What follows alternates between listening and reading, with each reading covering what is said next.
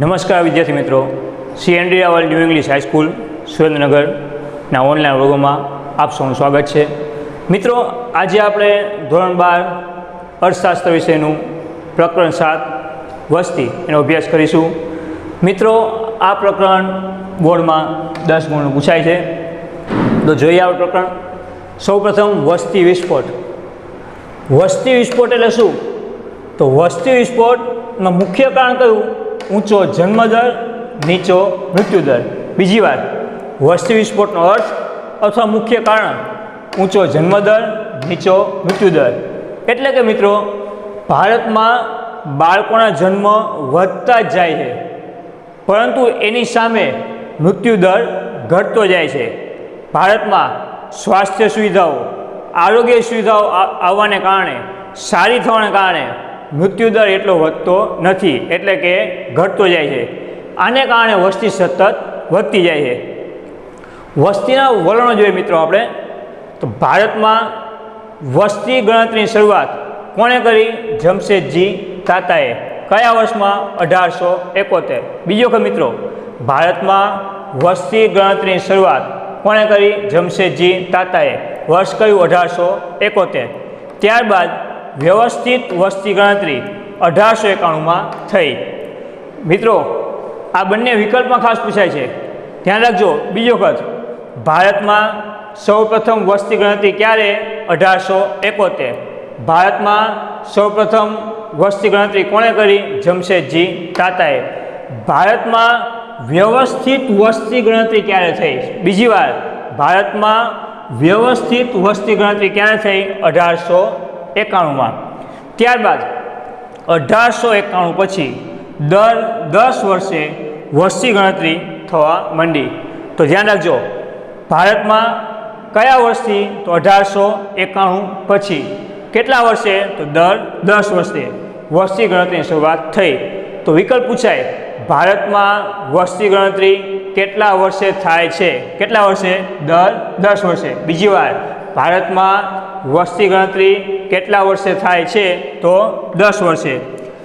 સૌપ્રથમ વસ્તી ગણતરીનું પત્રક ક્યારે રજૂ થયું? 1951માં. સૌપ્રથમ વસ્તી ગણતરીનું પત્રક ક્યારે? 1951માં. તો આ વસ્તી ગણતરીનું પત્રક એટલે શું? તો ભારતમાં અલગ અલગ જિલ્લાઓ હોય, અલગ અલગ રાજ્યો હોય, પછાત વિસ્તાર હોય, કેન્દ્ર શાસિત પ્રદેશ હોય. આ દરેકની વસ્તી કેટલી? આનું આખું પત્રક રજૂ થયું.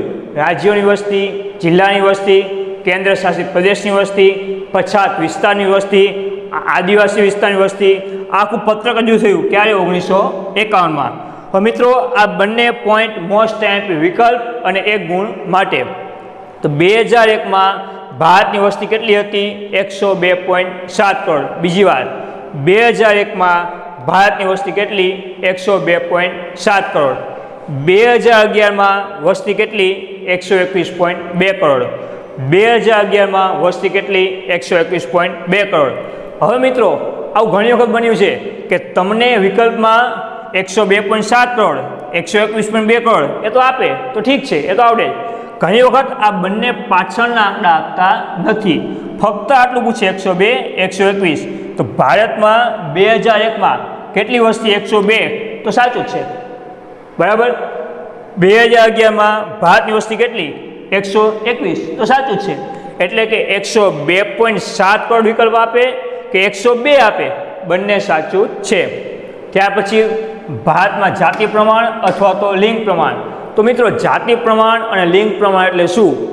તો જાતિ પ્રમાણ એટલે કે દર 1000 પુરુષોએ સ્ત્રીઓની સંખ્યા, કે ભારતમાં 1000 પુરુષોએ કેટલી સ્ત્રીઓ છે, આને કહેવાય જાતિ પ્રમાણ. બીજી એક વાર, ભારતમાં જાતિ પ્રમાણ અથવા તો લિંગ પ્રમાણ.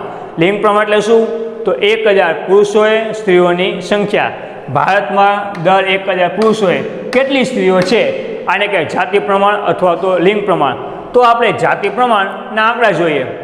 તો પહેલું વર્ષ 1901, 2001, 2011, આ ત્રણની વસ્તી એટલે કે જાતિ પ્રમાણ આપેલું છે.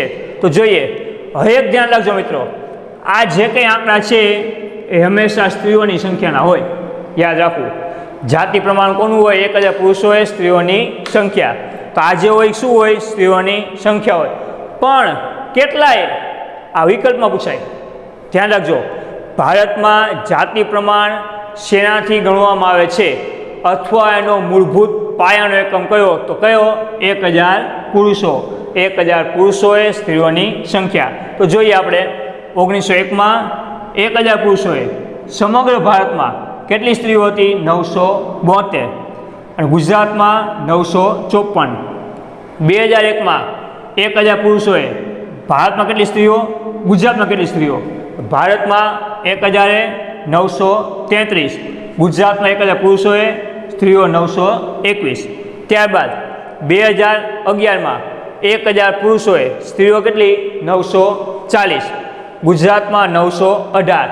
મિત્રો, ગુજરાતનો આંકડો મોસ્ટ આઈમ્પી, યાદ રાખજો. ગુજરાતમાં જાતિ પ્રમાણ 2011 કેટલું હતું? 918.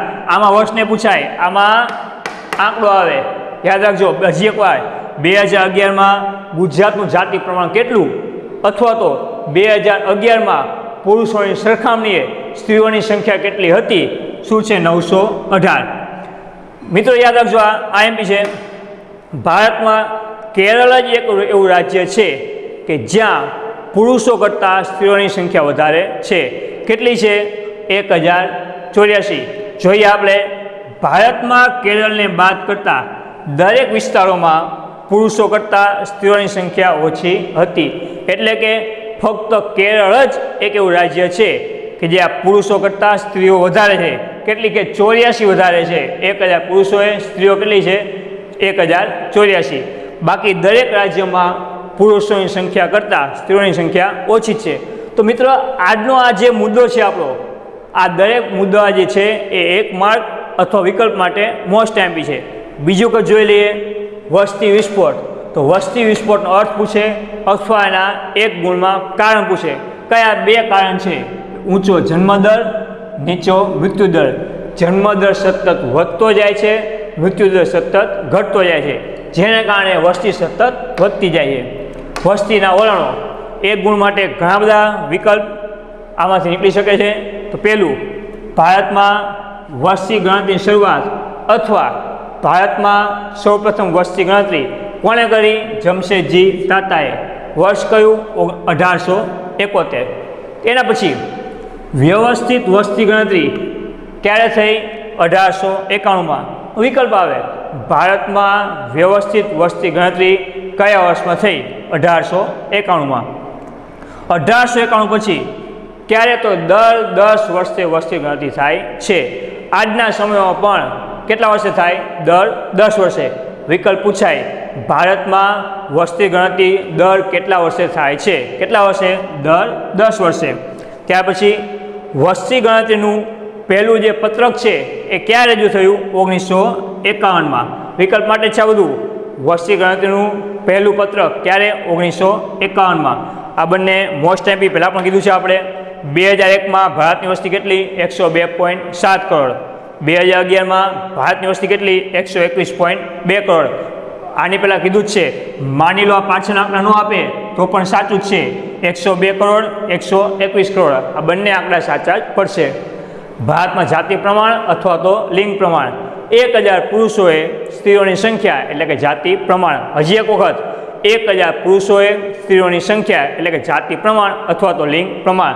આ જે સમગ્ર કોષ્ટક છે, 1000 પુરુષોએ ભારત અને ગુજરાતમાં અલગ અલગ વર્ષોમાં સ્ત્રીઓની સંખ્યા કેટલી હતી એ દર્શાવે છે. આપણે આ મોસ્ટ આઈમ્પી યાદ રાખશું, 918, કે ગુજરાતમાં 2011માં સ્ત્રીઓની સંખ્યા કેટલી હતી? 918. અને હજુ કહું છું, જાતિ પ્રમાણ યાદ રાખી લેજો, 1000 પુરુષો. ભારતમાં જાતિ પ્રમાણ શેના આધારે? તો પુરુષોની કેટલી સંખ્યાના આધારે ગણવામાં આવે છે? કેટલું? 1000 પુરુષો. અને છેલ્લું, ભારતમાં કેરળ જ એક એવું રાજ્ય છે કે જ્યાં પુરુષો કરતાં સ્ત્રીઓની સંખ્યા વધુ છે. કેટલી સંખ્યા છે? મોસ્ટ આઈમ્પી વિકલ્પ 1084. એટલે કે 1000 પુરુષોએ 1084 સ્ત્રીઓ છે. મિત્રો, ત્યારબાદ આગળનો મુદ્દો ભણીએ, ભારતમાં વસ્તી વય જૂથ. તો ભારતમાં વસ્તીને કયા કયા વયમાં બાંટવામાં આવી છે? તો પહેલું 0 થી 14 વર્ષ, બીજું 15 થી 64 વર્ષ, ત્રીજું 65 થી વધુ. તો મિત્રો ધ્યાન રાખજો, 0 થી 14 વર્ષ છે આ વસ્તી બેરોજગારીમાં ગણાય નહીં. આની પહેલાં જે પાટલી તો બેરોજગારી બરાબર, એની સાથે સંલગ્ન છે. 0 થી 14 વર્ષની વસ્તી બેરોજગારીમાં ગણાશે નહીં, કારણ કે 6 થી 14 વર્ષના બાળકોને મફત અને ફરજિયાત શિક્ષણ, 6 થી 14 વર્ષના બાળકોને મફત અને ફરજિયાત શિક્ષણ. તો એવું માનવામાં આવે છે કે 14 વર્ષ સુધી તો બાળક ભણતું જ હશે, એને કારણે 0 થી 14ને બેરોજગારીમાં ન ગણાય. એના પછી છેલ્લું લઈએ 65 થી વધુ, કે સરકારશ્રીના નિયમ મુજબ 58 અથવા તો 60 આ નિવૃત્તિનો સમયગાળો છે. તો જે વ્યક્તિની ઉંમર 65 થી વધુ હશે એ પણ રોજગારી નહીં મેળવી શકે બરાબર.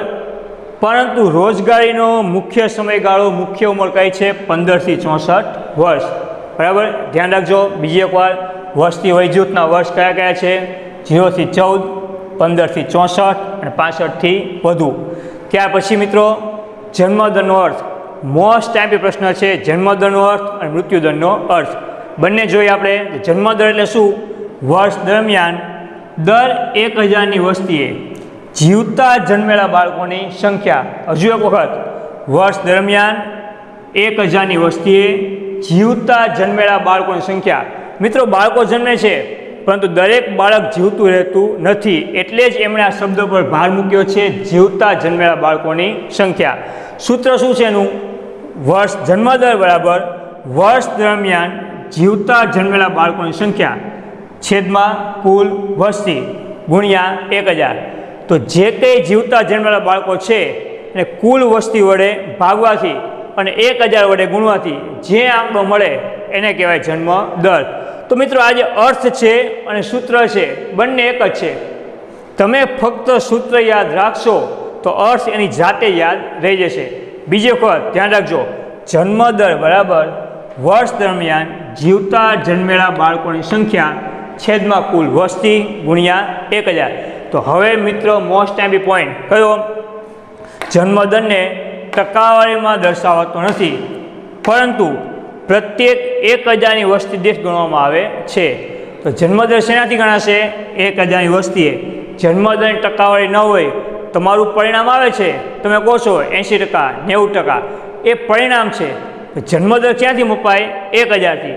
100ને મપાય તો ટકાવારી હોય, તો તમને પૂછે વિકલ્પ તરીકે જન્મદર શેમાં મપાય છે? તો શેમાં? 1000ની વસ્તીએ. ધ્યાન રાખજો, 100 નહીં, તમને વિકલ્પમાં 100 આપેલું જ હશે, 100 નહીં, કેટલા? 1000ની વસ્તીએ. ત્યારબાદ મૃત્યુદર.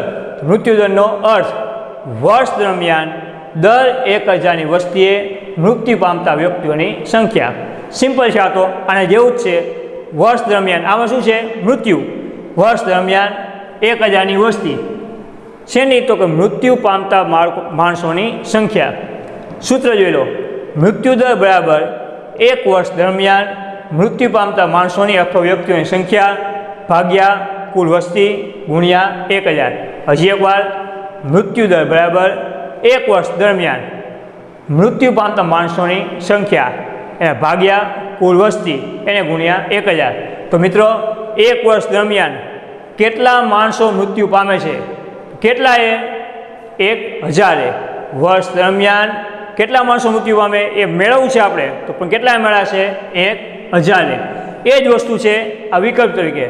મૃત્યુદર પણ ટકાવારીમાં મપાતો નથી, ટકાવારીમાં ન દર્શાવાય. શ્યાંથી દર્શાવાય? 1000ની વસ્તીએ. ધ્યાન રાખજો મિત્રો, મૃત્યુદર પણ ટકાવારીમાં દર્શાવાતો નથી, શ્યાંથી દર્શાવાય? 1000ની વસ્તીએ. તો મિત્રો આ જે મુખ્ય મુદ્દો છે આજનો, હમણાં પણ વાત થઈ, આ દરેક મુદ્દા આજના વિકલ્પ અને એક ગુણમાં ખાસ પૂછાય છે. અને જો જન્મદરનો અર્થ સૂત્ર અથવા મૃત્યુદરનો અર્થ અને સૂત્ર પૂછવું હોય તો 2 ગુણમાં પૂછાઈ શકે ખરું. બાકી આ જે કંઈ પોઈન્ટ લીધા આપણે, આની અગાઉનો પણ લીધા જ છે પોઈન્ટ, એ બધા જ વિકલ્પ અને 1 માર્ક માટે મોસ્ટ ટાઈમ્પી છે. બીજું જોઈ લે, ભારતમાં વસ્તી વયજૂથ કયા કયા 3 ભાગ પાડ્યા છે? તો પહેલું 0 થી 14 વર્ષ, બીજું 15 થી 64 વર્ષ, ત્રીજું 65થી વધુ, અગાઉ ચર્ચા થઈ છે. 0 થી 14 વર્ષ આ શું કહેવાય? બાળકો, જેનો બેરોજગારમાં સમાવેશ ન થાય. 65 થી વધુ નિવૃત્ત લોકો, વૃદ્ધ લોકો, એમનો પણ બેરોજગારમાં સમાવેશ ન થાય. તો કામ કરતી, રોજગારી મેળવતી વસ્તી કઈ? 15 થી 64 વર્ષ.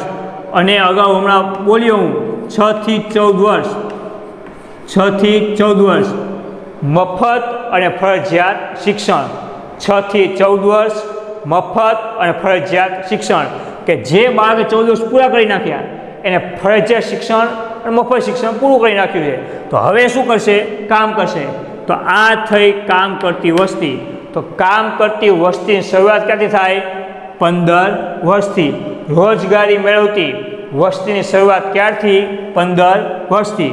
હજી એક વખત 0 થી 14 વર્ષ, 15 થી 64 વર્ષ, 65 થી વધુ. હવે આગળ જન્મદરનો અર્થ.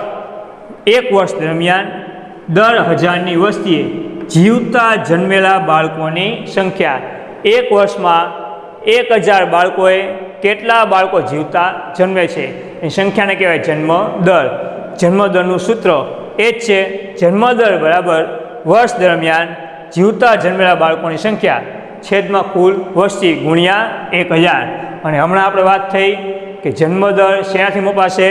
તો 1000ની વસ્તીએ, ટકાવારીએ નહીં. ખાસ ધ્યાન રાખજો, જન્મદરને ટકાવારીમાં દર્શાવાતો નથી, પરંતુ પ્રત્યેક 1000ની વસ્તી દીઠ ગણવામાં આવે છે.